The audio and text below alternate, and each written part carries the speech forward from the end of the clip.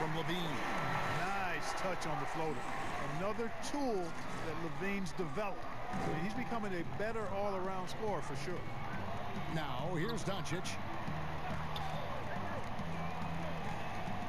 We've played just over 3.5 minutes now in the fourth quarter.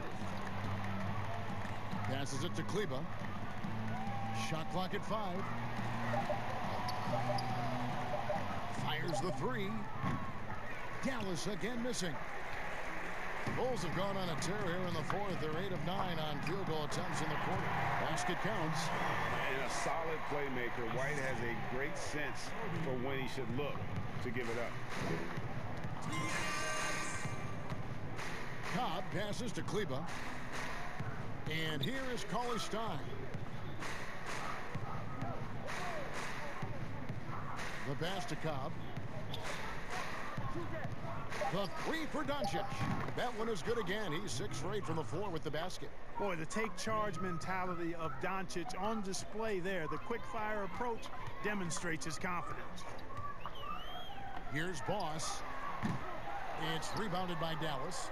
Cauley-Stein's got his 7th rebound here tonight. Yes, and with this one winding down, it's obvious to everyone who watched it. Just a total mismatch and a true show of strength for the Bulls. They found a great rhythm from long range. Yeah, Kevin, every time they left a man open deep, he'd get a good shot at the basket. Didn't hesitate, and that aggression paid off. And this will now push it to a total of 44 games in the win column on the season. Really, they had their number this season. 2 wins, a home win, and an away win. Yeah, you know, I thought the result might be a little different this time around, but clearly I was mistaken. And now they'll have to wait till next year for a shot at revenge. And we watched one guy all night long, guys, and look at the stats just confirms what a dominant game he had. What a night tonight it was for Boss. Well, his defense was tremendous tonight. Really, really high level. He was a pest, forced the opponents into a lot of turnovers. And foul on the shot. He'll shoot 2 at the free throw line. In the 7th pick of the 2018.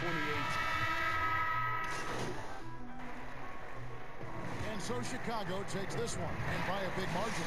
It was a tale of 2 teams tonight. One that was in total control, operating flawlessly, and the other just searching for answers that they could never find. I mean, the energy here is just so tremendous. Fans involved from the get-go, and once they started to really pour it on, it was fun to see that rhythm and flow from their perspective. Well, folks, that's going to do it for now. For Clark Kellogg, Greg Anthony, and David Aldridge, this is Kevin Harlan.